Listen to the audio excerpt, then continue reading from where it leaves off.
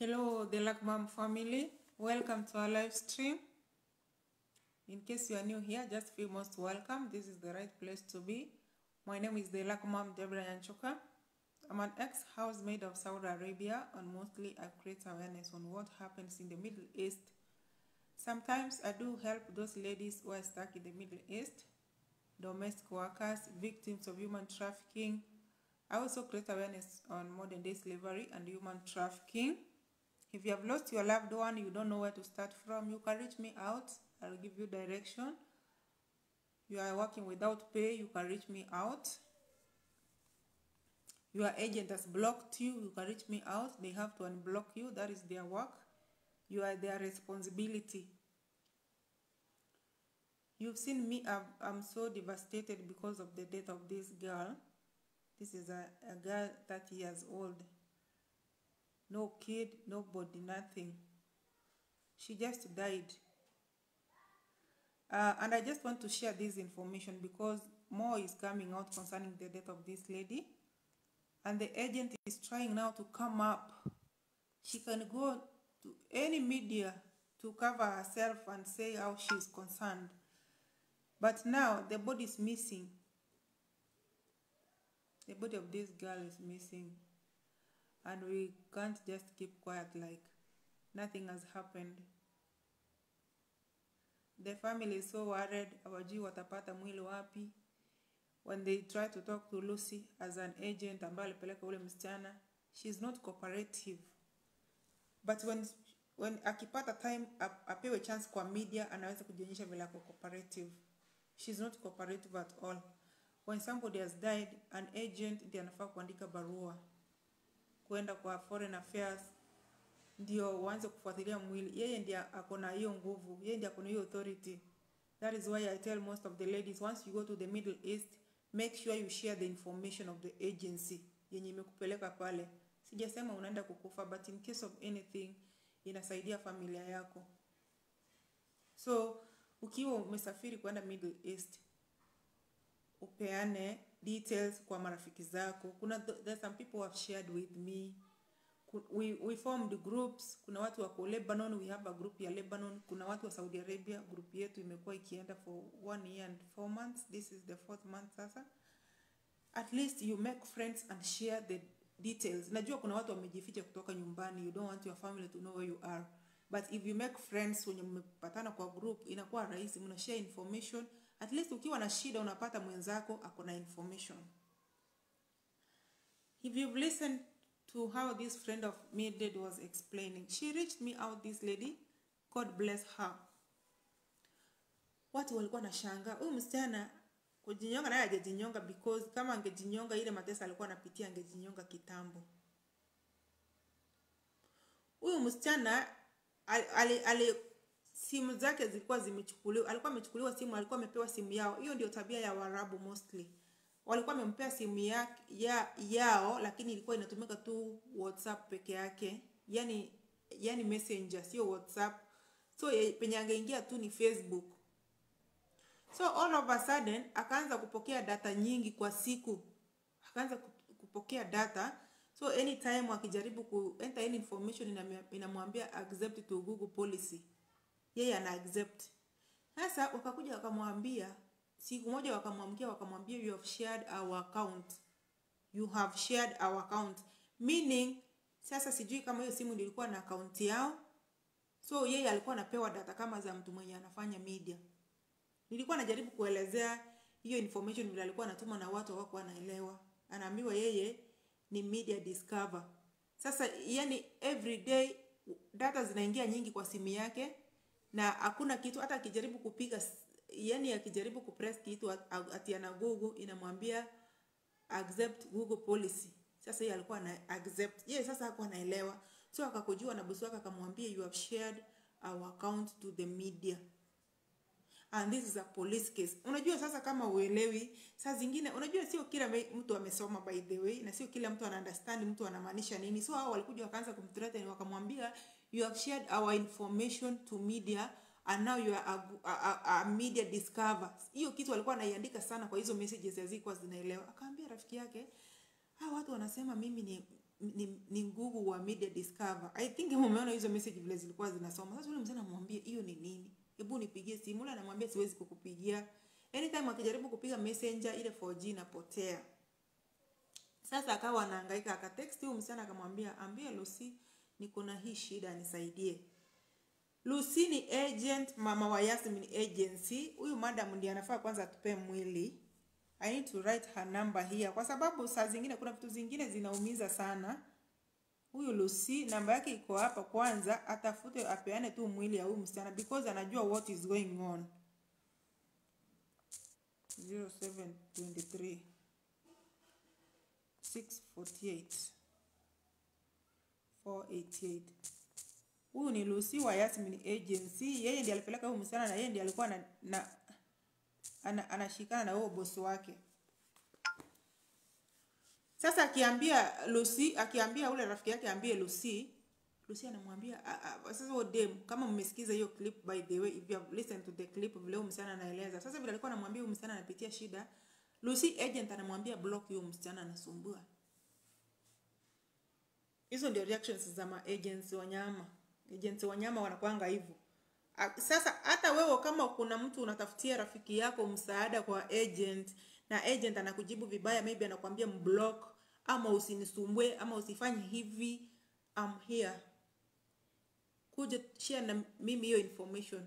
Tujaribu kukimbizana na huyu agent because I'm an agent the cause of death that happens in Saudi Arabia. Mtu alimulilia, so msichana akalia, akarudishwa kwa ofisi na wakaongea, wakamchukua video fake ile ya kupretend. Most of the time wasichana wanapelekwa kwa ofisi kama uko comfortable, don't be forced. Juu wanaenda wanakuwa prepared psychologically, anaambiwa now there is no problem, you can smile. Unaforsiwa umake video hata kama una smile and you are suffering. That is what happened to that lady mwenye alikuwa atiwamtoe kidney. They took her to the office, wakaongea, they made a video of her, wakamdanganya kuna mtu anaongea kutoka embassy ya Kenya, wakamrudisha the same house. So siku kidogo tasikia tu mambo imeharibika simply because of these agents. Agents wanatakanga ile video ya show off. Ile video ya show off ndio ukikuja kusema hapa wanasema this lucky mom ni kurobokwa na robokwa, anadanganya. Look at this video because huyu mwanamke alinyamaza, jina la ofisi yako anataka kupeana, ameona sasa ameletwa kwa mtandao, ndio anaanza kushare tu videos twenye alikuwa amechukua wakitesa huyo msichana na huyo tajiri wake. Ati ndio huyo alikuwa anaongea kwa ofisi. Ndio huyo alikuwa anaongea. Wao wanafichanga hizo videos for show off. Wakati kimeumana mtu anasema I was right, I did a follow up. So anaweza saizi anapeana dates zenye huyo msichana alikuwa anaomba msaada. I intervened. Now she is dead. She is hiding. Anapeleka watu wa familia hivi. Mtu anatoka kutoka Kakamega hadi Nairobi anajificha, anasema niko mbali. Wazee wengine wenye walienda na yeye kukutana na wao, ati anawapeleka kwa hoteli. Pesa sio kila kitu. If you are an agent, somebody has died because of you, you are just kupeleka watu washibishe tumbo. Na kuna watu wengine wanakuanga nyumbani, sijui wanakuanga aje. Watu wengine wako nyumbani, najua ule mama ya ule msichana na baba yake wanahangaika huko village. Kuna watu wengine wanakuanga wanashikana na ma agent, njaa tu inawasumbua tu. Wako tu na njaa, wako na njaa, mtu anaenda anashikana na agent, wanaanza kwa I've seen this. I also saw this last time. Wakati mtu amekufia Gulf, kuna wale muda mtu mwenye ako na smartphone wa village anashikana na agent, anakula anashiba, na matanga ikisha bado utaishi njaa. So agent sasa ameanza nikupea tu nikuwapatia tu sasa pesa, forgetting that this msichana alikuwa anamulilia mpaka anaambia marafiki zake wa mblock ndio asipeane cases. Ukweli kabisa sister, pia mimi natafuta mwili ya Rosemary Martin, please. Unatanitafuta, you give me details. Last time I remember I did the case of Christine Getanda mwenye alikufia Lebanon.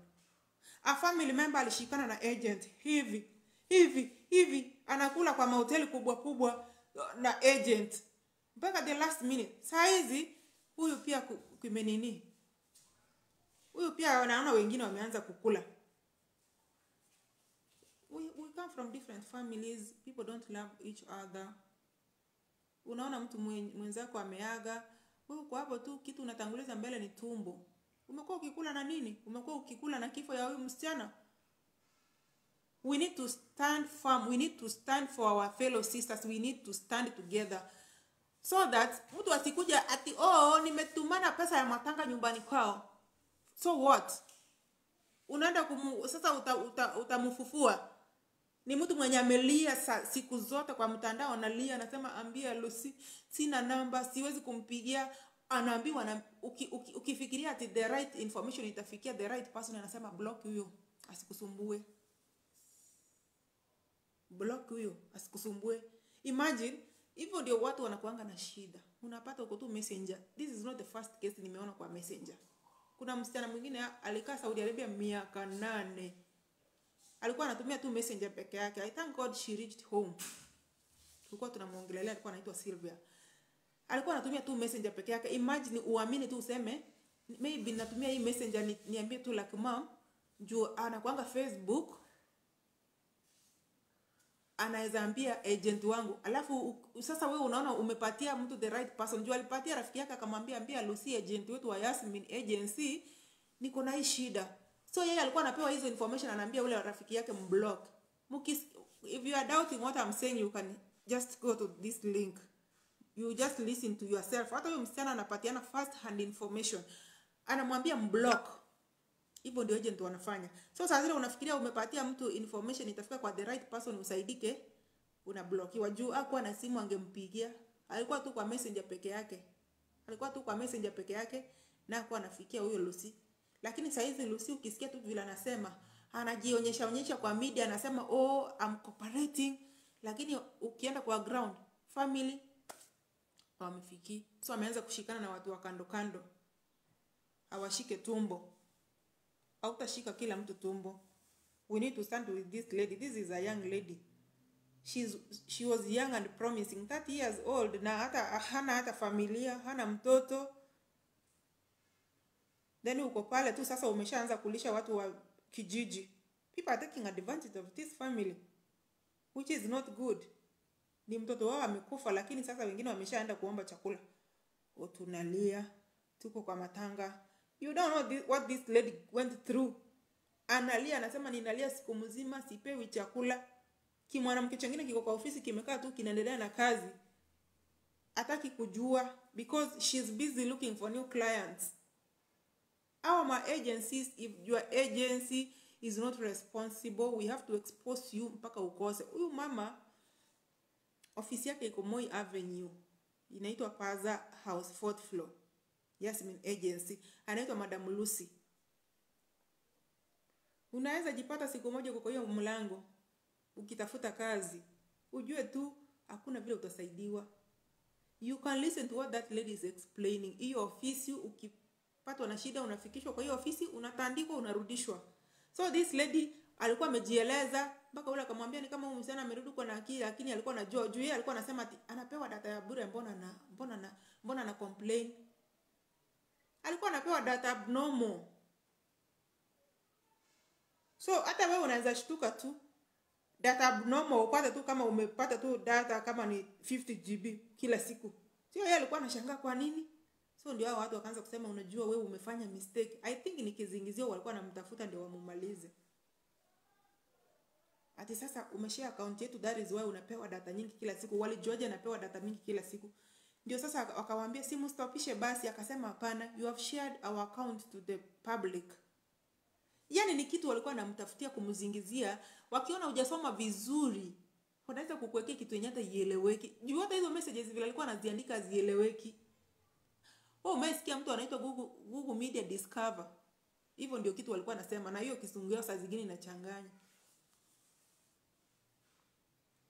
Nancy anasema agent aliblock familia ya Rosemary mpaka saa hii hakuna kuongea. Nivo, that is the reactions. The moment mtu wenu amekufa huwa wanawablock. Na nataka kuambia mtu akikufia kwa contract hakuna pesa inafaa kuchangwa ati ni ya kuleta mwili. Boss ndiye anatoa mwili. That is as per the contract. The moment agent anaandika kama huyu msana alikufia kwa boss, Huyu Lucy ni kuandika tu barua tu kwa Foreign Affairs, wa connect na embassy ya Saudi Arabia, and then mwili itasafirishwa nyumbani. So watu familia itatafuta pesa ya kuchukua mwili kutoka maybe Nairobi kwenda nyumbani Kakamega. Juu ninajua kuna agents wengine pia wanatekea families advantage. Unasikia family naomba 600,000, 700,000 na mtu amekufia kwa contract. Mtu akikufia kwa contract, hiyo ni gharama ya boss. No wonder unaona watu wengine wanaumizwa kwa boss, unaweza piwa uumie, umebakisha tu dakika kidogo ukufe, lakini anahakikisha amekupandisha ndege ukufie nyumbani. Juu wanajua gharama ya kusafirisha mwili is very expensive. So inakuanga saidi ya boss, That is why most of the ladies unapata wakiwa wanatupwa nje. Wanatupwa nje, boss anasema alikufia nje ya nyumba yangu. So familia yake ishughulike. Mtu anaweza uawa na akatupwa nje kufunika ukweli so that boss asigharamike. Lakini kama huyu boss alishasema msichana amejinyonga kwa bafu, tumempeleka mochari. Na mbona siseme wamempeleka mochari gani? Because now something is not adding up. Because mwili wenyewe hata uonekani. The body is missing. And then mama mwingine yeye kwa ofisi anaendelea na kazi. Familia sasa, ule msichana vile alikuwa anaeleza, mama yangu ako na blood pressure. Hakuwa anataka kumstress, alipitia shida akivumilia. People go through a lot. Juu alikuwa anataka tu mazuri kwa familia yake. So sio mtu angejinyonga tena.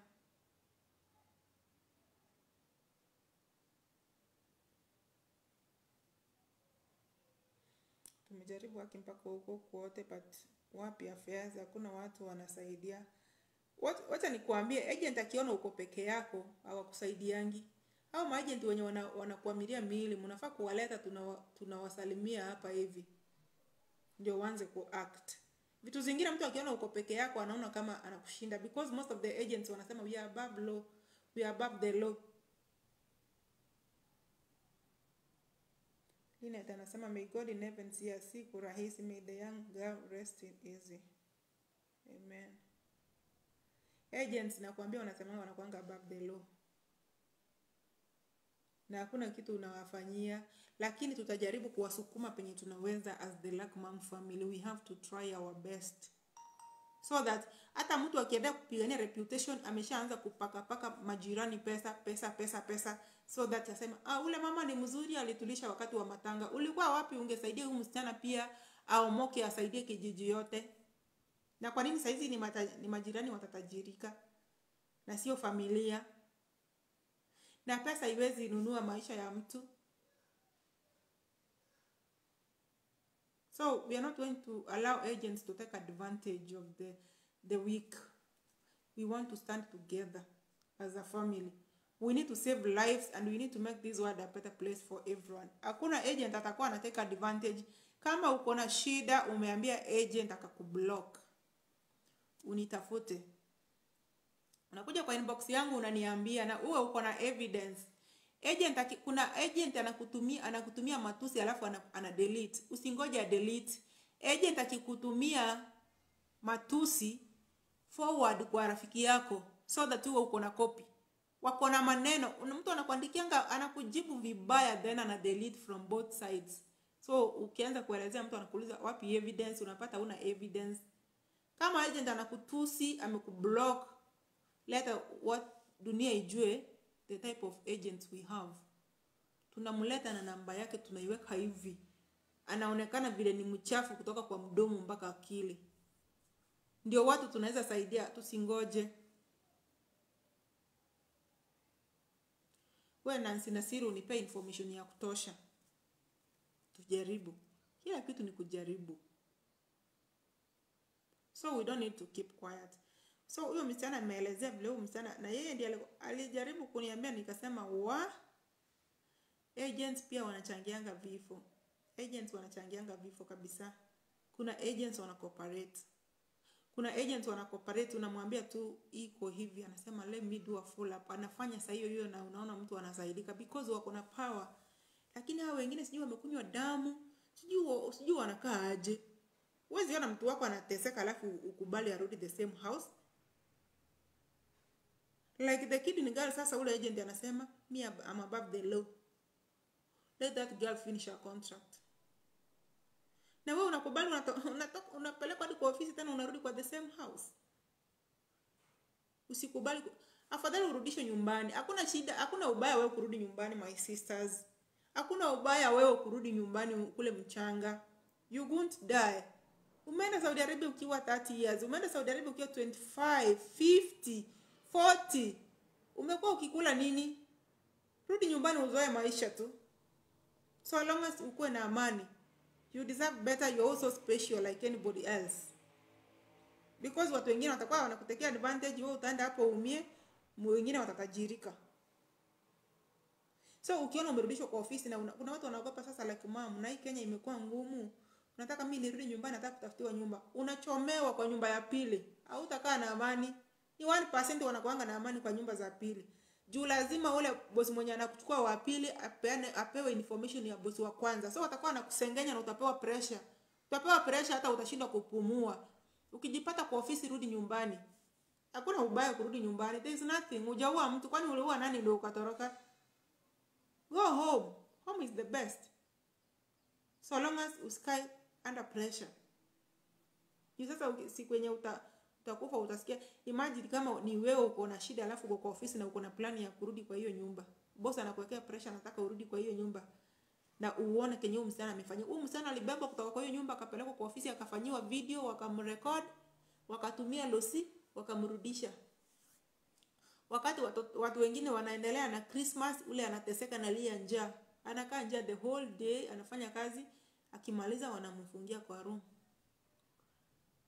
I think walikuwa ni kitu walikuwa wamemsetia tu, walitaka kumhangaisha. They got what they wanted. So sisi tuko hapa tunahangaika. Watu wengine wameshabeba tumbo, wanasema wako njaa. Watu waache mchezo. Pesa ya girl haipatikani kwa urahisi. Kuna watu wengine, kuna majirani wengine wasio wazuri. Wanataka tu mtu akikufa waende tu waanze kusema wako na njaa. Kwani mlikuwa mnakulanga nini kitambo? Nasikia tu vibaya sana kwa sababu inaniumiza. This family, they have not gotten help. Some people wanakula kwa sababu yao. Mtu unaenda kuomba pesa ya matanga lakini hata mtalia mpaka lini? Si muombe mwili. Si mnafaa kuomba mwili. Ileto juu is missing. Sasa kama mwili itapotea 1 year, kwani Lucia tawalisha 1 year? Haiwezekani.